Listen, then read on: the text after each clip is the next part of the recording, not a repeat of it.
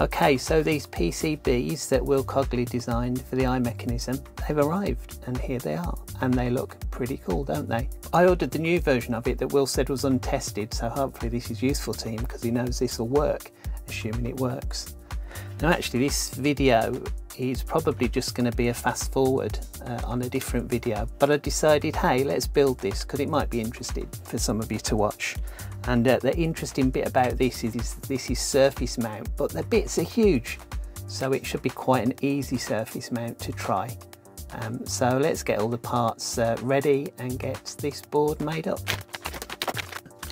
So these are all the parts that I ordered from LCSC, and you can watch the order process and how easy it was to order it in this video here. These are designed to be opened by robots, which is why Spidermaf is having a little bit of difficulty doing it. Definitely easier with a knife. Alright, so this should be straightforward. This is where I realise I've got completely the wrong parts, but no, they seem alright. That's going to be the most complex thing to solder. Then I've got that should just, whoops, that should fit in there without an issue. Yeah, that's good. This one should go there.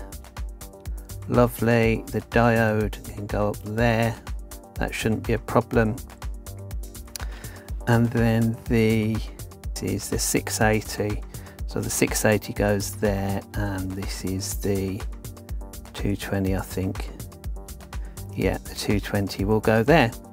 So it should be quite a nice, good looking board when it's all put together. Now, I'm not going to solder the Arduino directly on here, but let's just check one to see whether that fits. And it goes in there fine, but I'm going to use the oops, that's in the wrong one. It needs to go down a little bit, but it's fine. So let's take these sockets, and I'm going to put those in there to solder them. They're a bit too long though, these ones, so there's not enough. Well, there's too many holes, so let's cut those down. I can try and do it two ways, so I've marked the pin. This pin will be destroyed when I do it, so I mark the bit where I want to cut. I don't normally try cutting it this way. I just want to see whether this is possible, because I want it actually to have a neat edge on it. So whether that will be enough. Yeah. So I normally saw through those, but that's worked okay. Look at this, I'm actually using a cutting mat for cutting on. Always a bonus on any YouTube video. Let's do the same thing with this one. You can normally snap these with your fingers, but I always want to get a neat cut, especially if you're putting it directly next to another socket, then you want them to be neat. I think that will do. I want to get some eye help, so this one should now go in there without issue. That's lovely, and likewise for that one. So if I get an Arduino now and just use this for to hold them into place, then they will go in there fine, so that I can do them. Now normally the order when you solder these is you do the surface mount first. I think I'm going to do the same thing, but anyway, that's prepared the Arduino parts. Now I've got these, I've got some headers here that are all different colours, and I think because it's tradition that servos have different colours on, I'm going to do that specifically to highlight the ground and the power, and then I'll use the green for the PWM. So this is 5 volts, the green will be PWM, and the ground will be, not surprisingly, black. So I just need to take one off the end of here. Now these I normally always snap with my fingers, but I want to reuse this one black pin. So to save breaking it, let's try and just cut through it again. Lovely, okay. So now we should be able to do ground in there, 5 volt next to it, and PWM. And I think maybe, have I got 3 on there? Ah, I've only got 2. Maybe what I can do is use them like this. Maybe even put another one on them, and that keeps those all at the right angle when they're going in, as if it's one component. So yeah, that's a good thing to do with that. And this one down the bottom. So what I thought I'd do with this one, I've got that single black one which has now jumped off and gone into hyperspace. Oh, there it is. Okay, so for the single black one, I'm going to do, on this controller port at the bottom, I'm going to have one for ground, and then the others I'll use a different colour. So I mean, actually there's 5 volts on the end, so I think I'll do one red pin, one black pin, and then the middle ones I'll do in green as well. So how many middle ones do I need? I need 4. So yeah, I should be able to, actually I need to cut these again because they're going next to each other. 1, 2, 3, 4. Alright, then I will use a spare one of these and go red,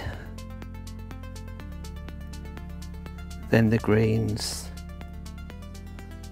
then the other black, and that'll keep them in line, and that's what I'll solder in there to keep those all together.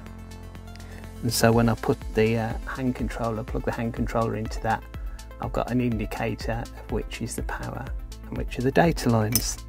Lovely. Right, so I've put off soldering as long as I possibly can.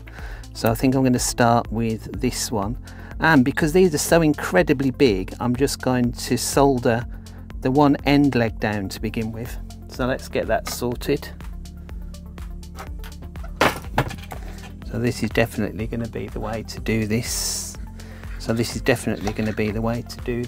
So let's get him there. I'm just going to put a little blob of solder on the first leg, and a little blob there. Then make sure it's all lined up, but as well as watching these pins, I want to watch the edge here, so this other side, so that I can get in there if I need to as well, which of course I will do. So the danger is you do it like that and then that's going over another part of the board. So I'll bring that forward, and I should just be able to touch that on there and do it again. Alright, so that looks reasonable. So now I've locked that in, so I'm looking down between, I'm just looking down between these, and you're getting a bit few weird reflections on the camera, but they are all perfectly aligned above those. So I will now do this end bit, and I'm going to put a little bit of flux on this now.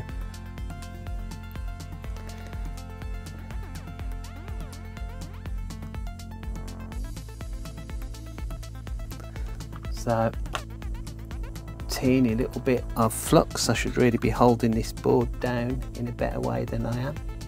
And oh,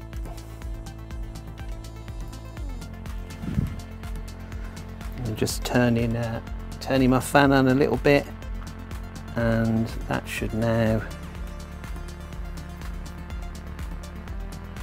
solder quite well, I hope.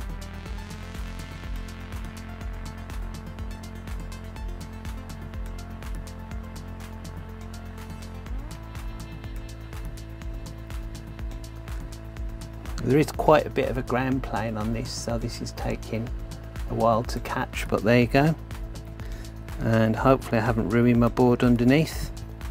So now I can do the same things here and pop some. So now I can do the same things here, pop some flux over there. I've really got to get a better way of putting flux on.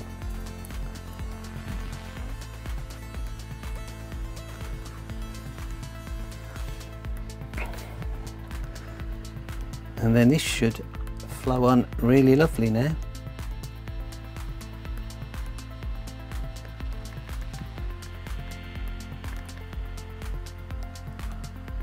Okay, I think that's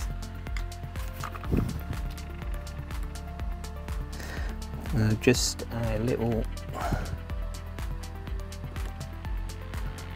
join there. That came out easily because of the flux, and that's gone in beautifully. Alright, so you normally should do from the smallest ones up, but on this occasion I did the most complex one first. So where's my little diode gone? Now this diode is interesting because which way has it got to go on there?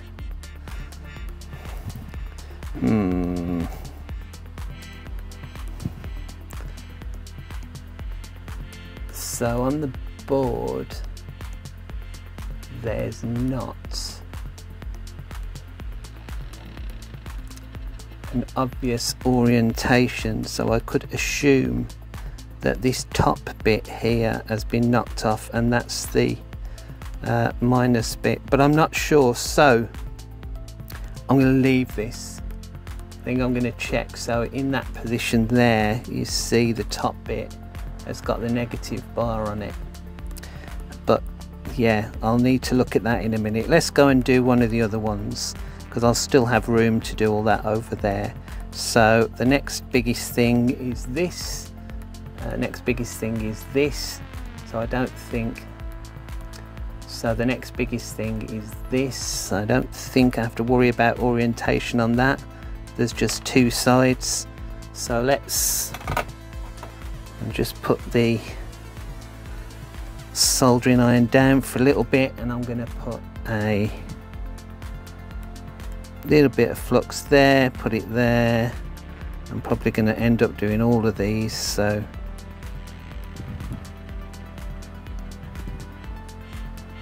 I'll just put a little flux on that, and that should stick it down a little bit as well. Alright, so I think I'm going to come in from that side, and yeah, well, let's see how it goes.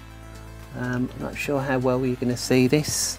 I'm probably going to knock it out of the position, but I can always reposition this one. So in we go.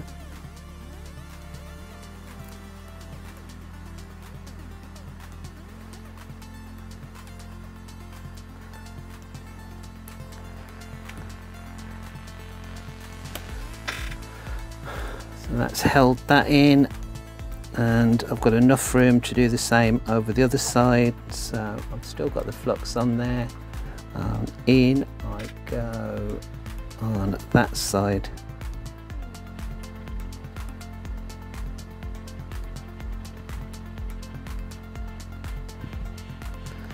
Lovely.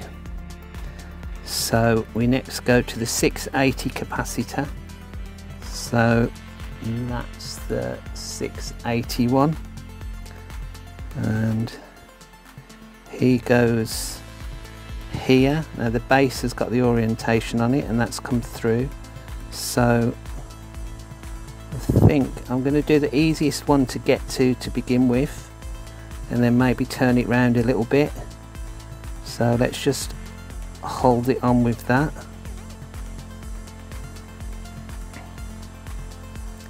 You have to be careful with these, because if you put the heat on for too long they can pop. But alright, so there's room to get in. That's gone on okay. I'm sorry if you missed that. So there's room to get in on that side, and so let's pop that in there.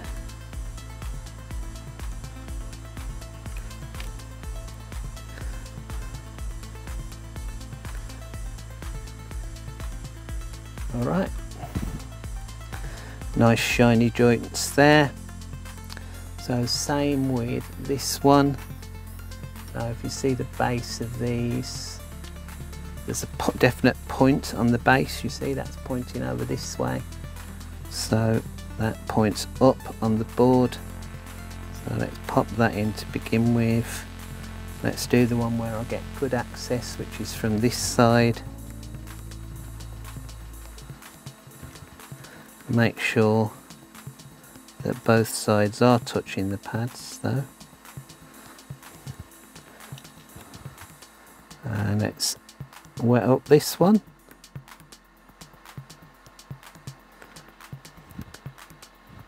Nice shiny blob of solder on there. This is a ashy, they're good. So this is an ashy one, this one isn't an ashy one. So in the video where I was talking about these parts, I probably could have specified a better part. I just picked the first one that there was, so maybe if I did this again I'd make sure I got the ashy ones, because I think I've heard their name before as a reasonable reputation for good capacitors, but I don't know. Right, so let's blob this one in. I'll come over from this side. Get the solder in and just warm up the pad. Not for too long. And once I'm sure that that's dried, let's just check whether it moves, and it doesn't. So that's just my finger. Yeah, so that's on there as well, and it's the right way around. So now just to check this, so I'm going to just pop away and check what the orientation of this is.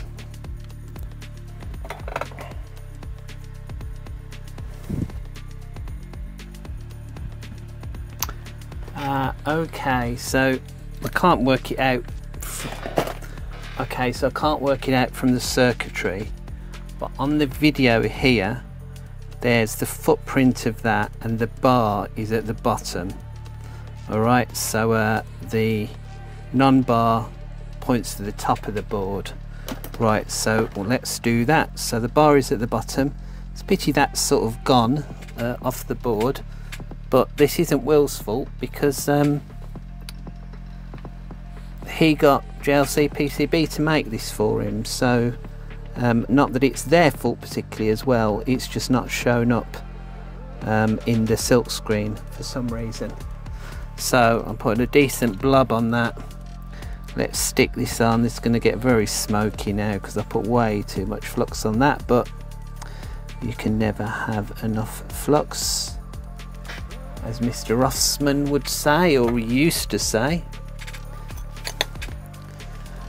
And let's do that last bit of the board there then.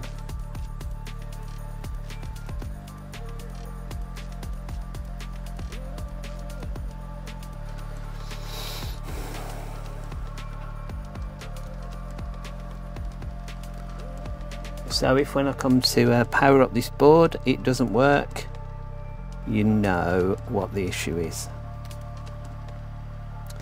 Okay, so that's got that on there. Lovely. So now I'll do the through hole components. I'm going to start with all the pin stuff, and I think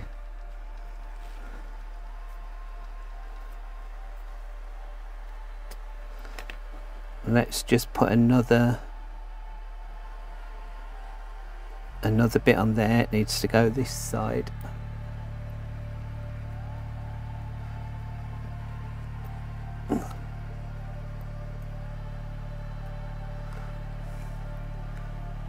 Then just check that the ground is at the bottom there, so pop that in.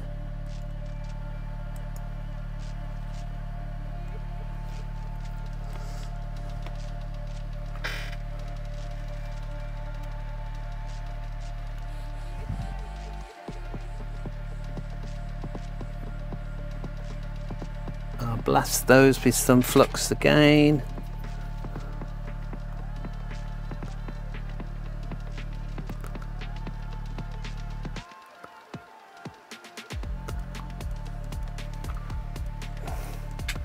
And that should all wet up nicely with the soldering iron.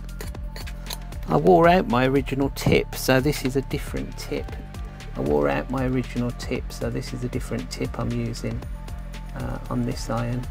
And it looks a bit fat and big for this, but we'll see how it goes. It's worked okay for the others. And it's more of like a chisel tip, this.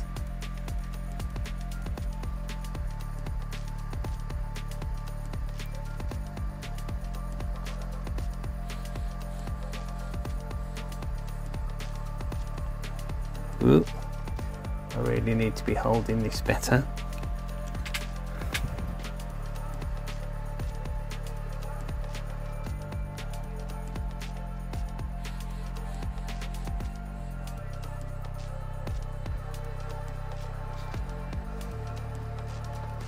Okay, so I've got a bit of bridging in some of those, but it should come off okay.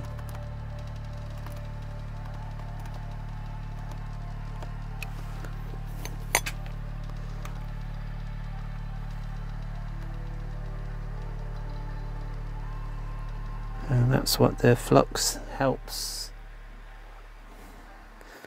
A little bit of cleanup going to be needed on that with the toothbrush and the IPA, but that's fine. That's got those in. Oh, they look neat, don't they? There's something about using different colours that make it look a bit more professional somehow. Let's do this bit, which needs to go there. So let's just check there's the ground over that side. That's got to go in there, and hopefully this will now all balance a little bit better. Not wonderfully, but in with the flux again.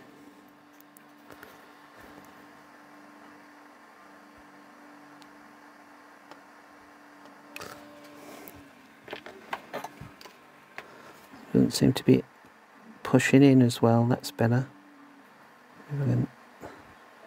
The nice thing is, if you've got a decent amount of flux, if you've got a bit on the soldering tip, it will just wick off without having to add more solder, because you don't need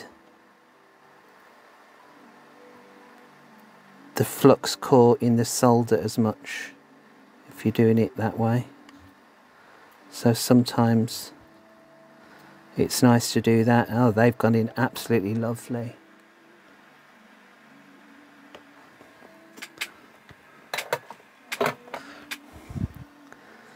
Now I should be able to pull that off. And we've got lovely ground and positive, and then the data pins.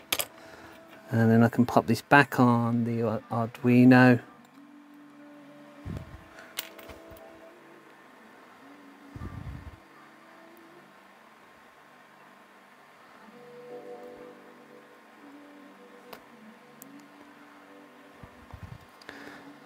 And that will be able to go in there. Make sure that I get the solder joints, because there's more holes. And same on this bit.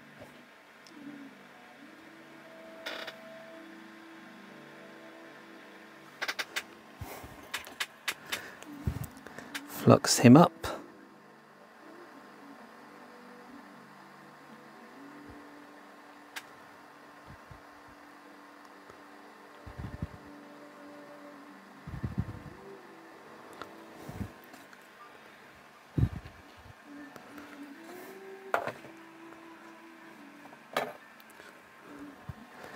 Make sure that the pins are sticking out the right way.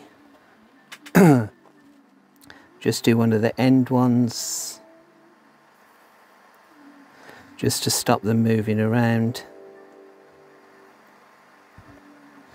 And now go through it.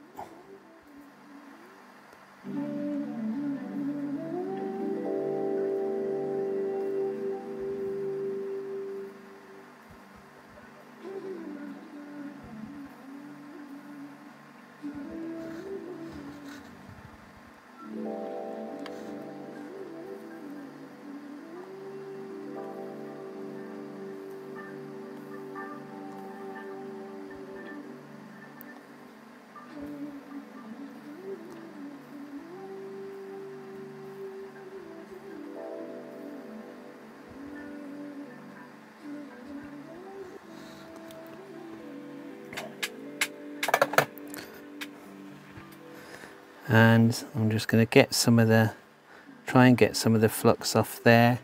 It's a bit of a cheat. I'll get some of that off there to make this a little bit easier to solder. Make sure I've got it the right way round, which is that way. And I might need to put something underneath that to make sure that it's flat. Yeah, look how it comes.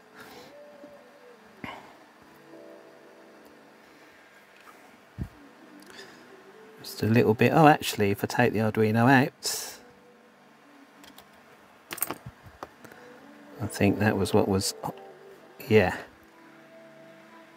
So that's holding the pins up now. Let's do the first one.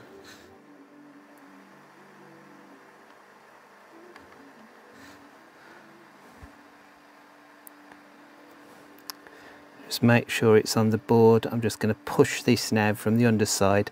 I have to do it quite quickly because the screw will heat up and burn me otherwise, but yeah, so that just went in only a little bit, but now I should be able to do that one again and go back and do the first one.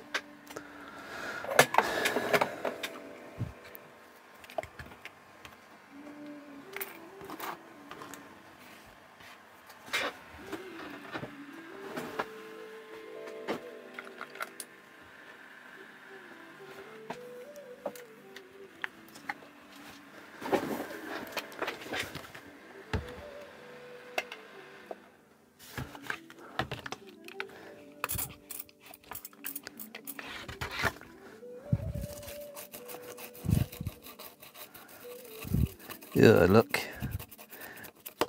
there's a lot of gook coming off that. Probably should have put gloves on for this, but there we go. Who knows what I was cleaning with this toothbrush earlier. I think this might be one that I actually swill underneath the tap.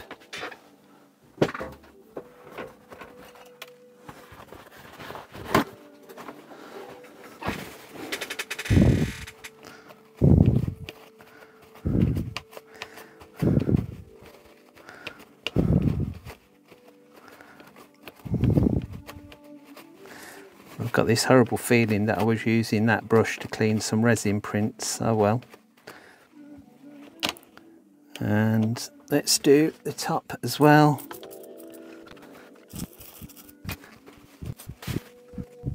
Okay, well, I'm pleased with that board. It's going to take a little while for the IPA to boil off, but what a nice looking board. So that's really nice, Will. Thank you for designing that for us. Thank you for sharing the Gerber. And hopefully you'll see the finished results of this working in an Eyemech in another video. You might even have already seen it, in which case it's this video here that we test this and get it working. So I hope you enjoyed this. Please subscribe to my channel to see more stuff what Spidermaf does. Bye.